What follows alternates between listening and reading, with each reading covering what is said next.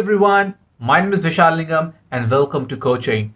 Today we're going to talk about the latest technology trends of 2020 and why you should learn it. Now we know that technologies have been evolving in such a rapid phase that keeping a track of a technology becomes very hard for us. But as an IT professional, it is a responsibility to upgrade ourselves because of the current job needs and the current market trends. Now, in this video, I'm going to talk about the top 8 technology trends of the year 2020 and why you should learn it or upgrade yourself. So before wasting any time, let's get started. All right. So the very first technology we are going to talk about is artificial intelligence. Now, artificial intelligence or AI has already received a lot of buzzwords in the recent years, and it continues to be a trend to watch because it affects on our life the way we live it. I mean, we are a part of AI on our daily basis. And in addition to AI, machine learning is also another branch of AI that we must know. Now, AI refers to a computer system or an ability where a computer can make the informed decisions or intelligent decisions based on the data provided. AI can do tasks faster than and more accurately than a human being. I mean, 5 out of 6 American companies use AI services in one or other form, including the navigation app, streaming services, personal assistant, ride-sharing app. I mean, you name it. AI is a part of our life on a daily basis. And it is very important for us to understand and learn because AI is going to create a lot of jobs in the coming years. Now, in addition to a consumer use, AI is also used in different applications like scheduling trains, like assessing business risk, for example, the credit card.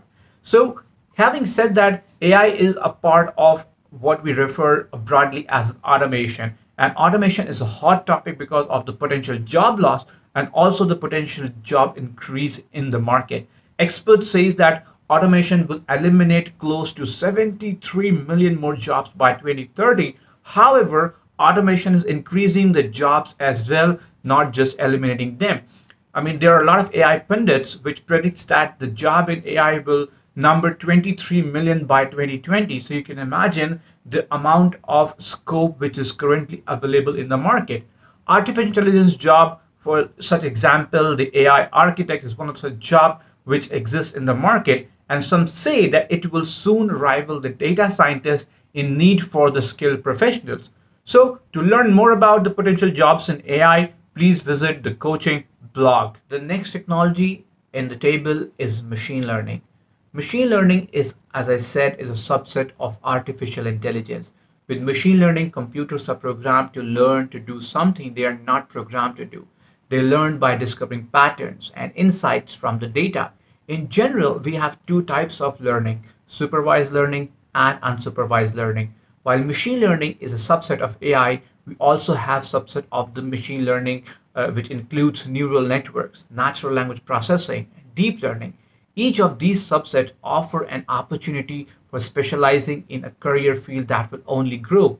Machine learning is rapidly being deployed in all kinds of industries, which is creating a huge demand for skilled professionals. The machine learning market is expected to grow close to $10 billion by 2022.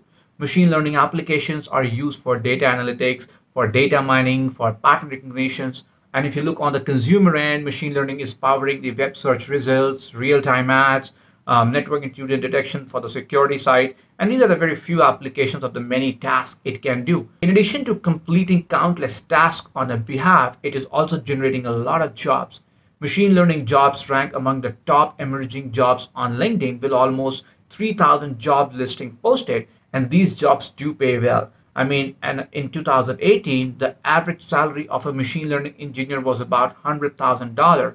And machine learning jobs include engineers, developers, researchers, and data scientists. So it's time for you to skill up your machine learning. And to know more of that, please visit Qoaching.co. The third technology in the table is robotic process automation, or we also call it as RPA. Like AI and machine learning, robotic process automation or RPA is another technology that is automating the jobs. RPA is the use of software to automate the business processes like interpreting applications, processing transactions, dealing with data, and even replying to emails. RPA automates repetitive jobs that people used to do. These are not just some menial tasks of a low paid worker, but up to 45% of the activities can be automated, including the works of CEOs, doctors, financial managers. According to Forrester Research, RPA is going to threaten more than 9% of the global workforce, but RPA is also creating a lot of jobs while altering the existing job.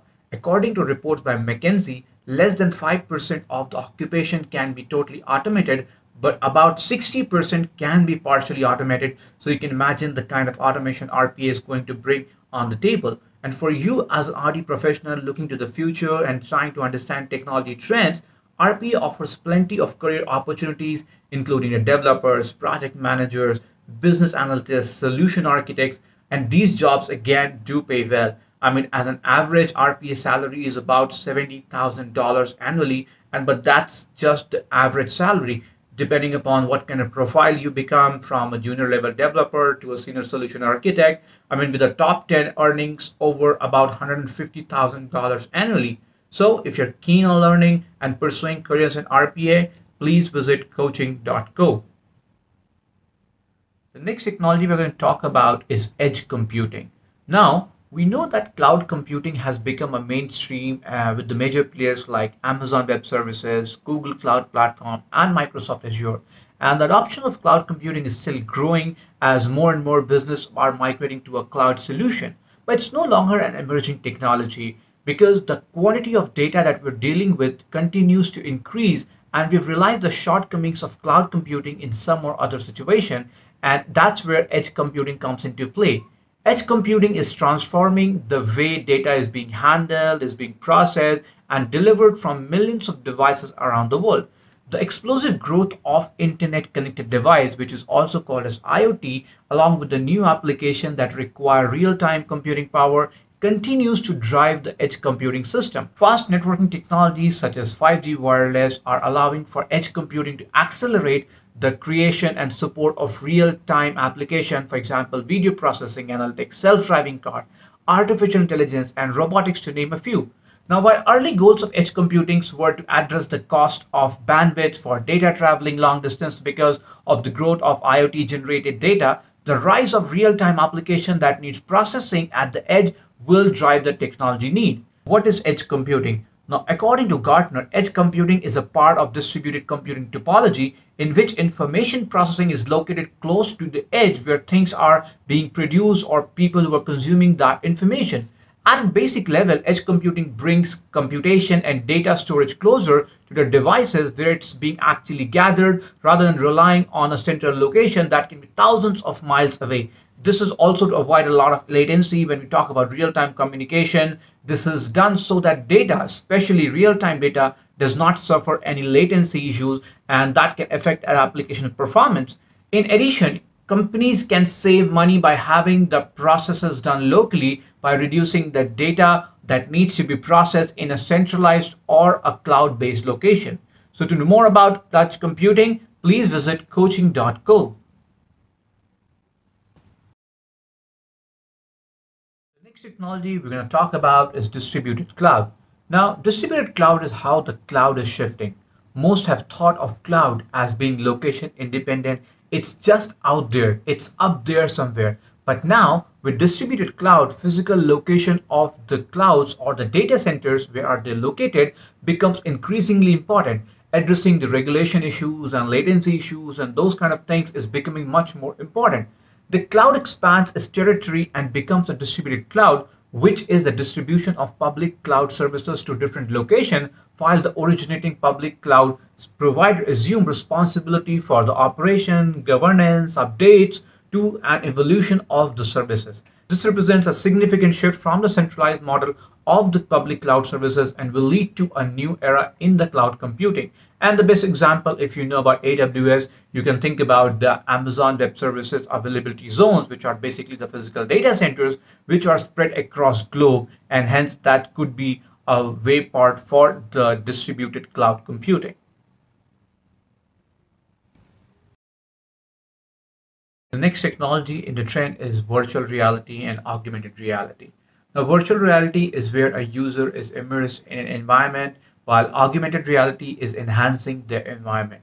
Although virtual reality has been primarily used for gaming, but it's also been used for training like virtual ship or simulation software, which is used to train the US Navy, Army, and Coast Guard for that matter. And also, if you remember the popular game, the Pokemon Go, is an example of the augmented reality. Now, virtual reality is when the users are completely immersed in a computer generated reality when they experience a virtual reality. Virtual reality is the most well-known immersive technology. The world of gaming and entertainment were the early adopters of the virtual reality, and now it is used in many organizations and industries, including military, engineering, healthcare, education, and more.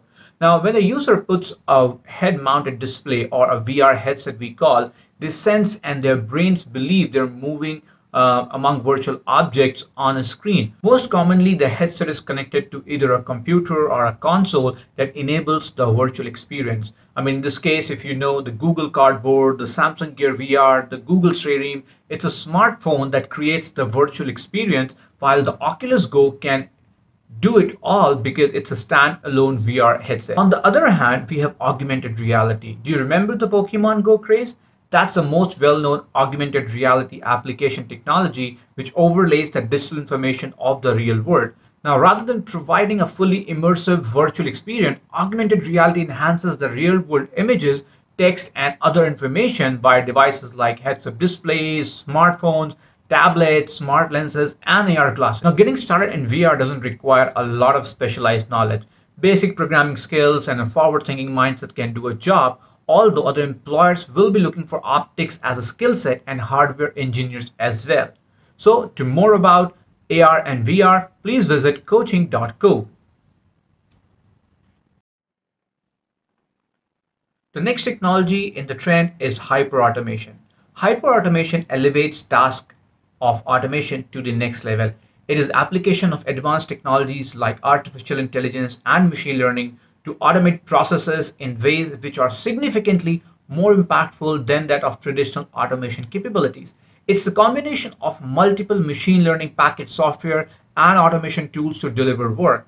Hyperautomation requires a combination of tool to help support replicating piece of where the human is involved in a task.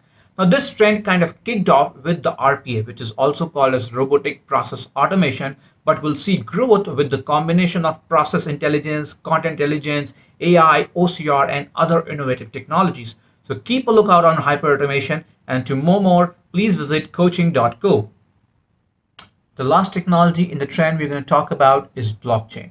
Now, blockchain has been with us since the year 2010, since the invention of Bitcoin, and most of the people thought for a very long time that blockchain is equivalent to Bitcoin until the enterprise application of blockchain came into existence. I mean, starting from saving the records on the blockchain or keeping doing transactions, making them transparent. Several industries are evolving and implementing blockchain, and as the use of blockchain increases, so too does the demand for skilled professionals. In that regard, we're already behind. According to TechCrunch.com, blockchain-related jobs are the second fastest category of jobs, with 14 jobs opening for every blockchain developer. A blockchain developer specializes in developing and implementing architecture and solution using blockchain technology. The average yearly salary of a blockchain developer could be around 130,000. And if you're intrigued by blockchain and its application, you want to make career in the fastest growing technology of the industry, feel free to reach out to Qoaching.co team or visit us on Qoaching.co. Thank you for watching this video. Please subscribe to our channel to get the latest update from Qoaching. Also visit Qoaching.co in order to explore various courses available from Qoaching and get the best instructor of your choice. So hurry up, don't wait up.